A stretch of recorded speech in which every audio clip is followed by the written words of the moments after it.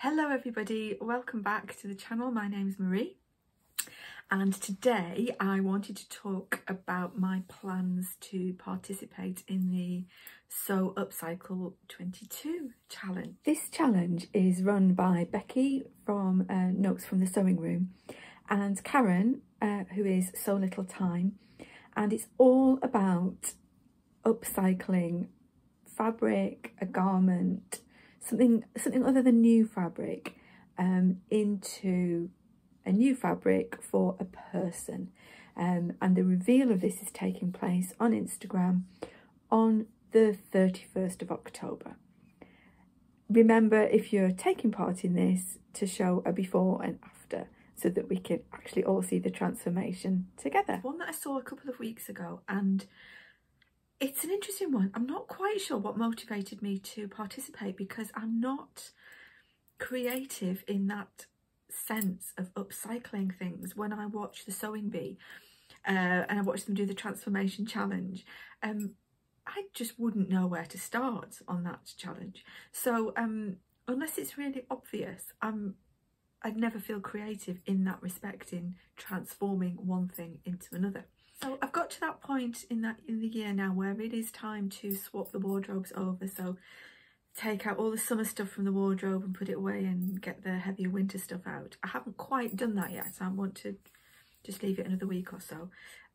But excuse me, hiccup. But there are two dresses that I could see immediately that I wanted to do something with. One of them I have worn a couple of times over the summer, but really it was one of those I put on in the house when I wasn't going anywhere, so it didn't really get much wear. And the second one is one that I think I made it a couple of years ago. I wore it to work maybe twice, and it's just, I love the pattern, but it just didn't work for me, and it was an early make of mine in the last few years. So I think I've got figured out now what I would need to do differently for another pattern, for another go at it. So let me start with that one, the one that I've not worn hardly since making it at all, and it is the Olympia dress from Love Notions. I've put a line drawing picture in here so that you can see it's really lovely. I really liked the V-neck. It's almost like a shawl neck because the facing is part of the, you cut it and then you turn it over, so the facing is part of that, and it comes to a really nice V there. But this is a beautifully fluid, must be a viscose jersey, and there's a hole in it at that V, and I think the fabric was just not sturdy enough, and also I think I maybe clipped too close, so it's pulled apart there. I don't think it's fixable, and the other thing about this dress that I find is that when I'm wearing it I feel quite frumpy, and I think that's because the waist seam is too low and it needs raising for me to feel less frumpy wearing it. And the third thing I suppose is that the colours of this dress say to me autumn or winter, but the fabric is quite lightweight, so I remember now when I wore it to work I wasn't actually that warm. I was a bit cold wearing it, so it didn't get much of an airing. So it's actually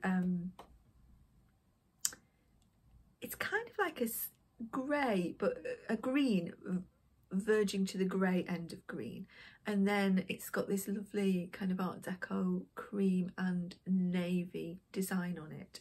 And I do still like the fabric, and it is hardly worn, so it hasn't even bobbled in the usual places under the arms. Usually I get fabrics that bobble under the arms and where my arms hit my boobs there. I do get bobbling if something's going to bobble, and it hasn't. So one advantage to this is that the front and back pieces are both in one piece, so there isn't a seam up the front or up the back in the skirt part. So that gives me, and it's quite wide, it's an A-line flare, and it's like a midi length, well, it's calf length on me. So there's quite a bit of fabric in the skirt part that I could do something with. And also there are sleeves already there. Oh, the sun's coming round now, so it's going to spoil. Anyway, so I've got that. I don't wear it, but I really liked the fabric, so I'm going to see if I can find something I can do with that to make something wearable. And then the second one, I mean, I haven't even got a picture of me wearing that one. I've worn it so little. The other one, I do have a picture of me wearing it, and this has already had a bit of a botched job on it. This is the Hope dress from Style Arc, and I love the Hope dress, and I've made 2 of them. Yeah, I've made 2 in woven fabrics, and the pattern does say you can make it in jersey as well. It is kind of an afterthought, but it does say you can. And I had this beautiful green jersey fabric, which I got from, sorry, this one hasn't been ironed, which I got from First for Fabrics a couple of years ago. And I was saving it for something nice, and I thought the Hope dress would be the something nice, and I made it, and it came originally with a facing around the neckline, and it just wouldn't sit with the jersey. I think it just kept pushing it out of shape, and I didn't want to stitch the facing down, so I took it out and I remade it with a collar, a neckband, you know, like a t-shirt neckband. So it's already had one go at it. But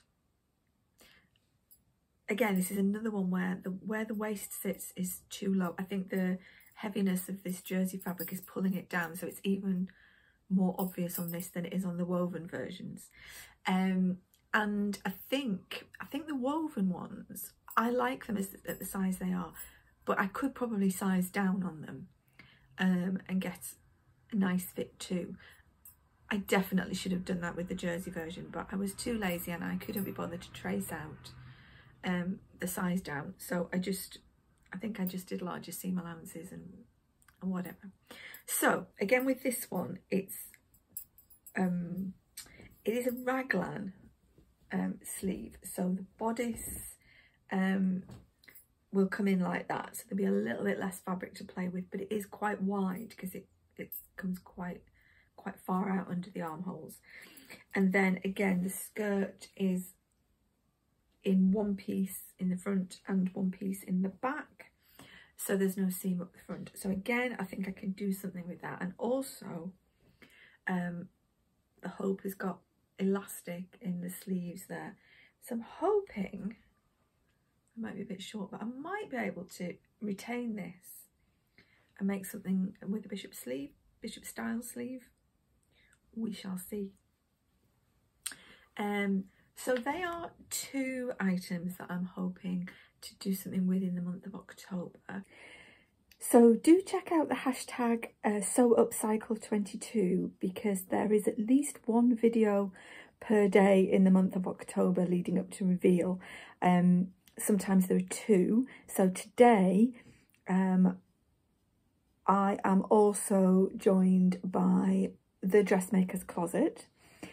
Yesterday we had videos from Deb's Made This and The Little Walking Foot, and tomorrow you can look out for Granny's Sewing Room and Cathcraft.